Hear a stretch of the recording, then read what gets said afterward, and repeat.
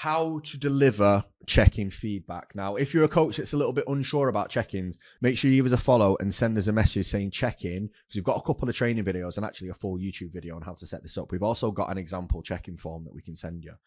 So make sure you do that first. The way I like to give check-in feedback is the same way I used to mark books. All right. So it was almost a bit of a sandwich kind of scenario. So we used to call it what went well and even better if. So what went well? What things have you done really well this week? What have you improved on? We start with that because it's nice and it's always good to start with something nice. Okay. Even better if. So we don't say you didn't do this or this was shit. We say this week would have been even better if we would have done these things, if we'd have done these things.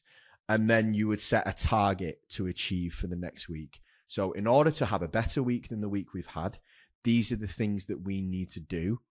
How are you going to do them? What are you going to commit to doing within your week in order to achieve these targets? You get that feedback from the client. The client has then picked their own targets. They've told you exactly what they're going to do to succeed. So it's their own choice. It's client-led coaching. And then you can hold them accountable to the things that they've said they were going to do.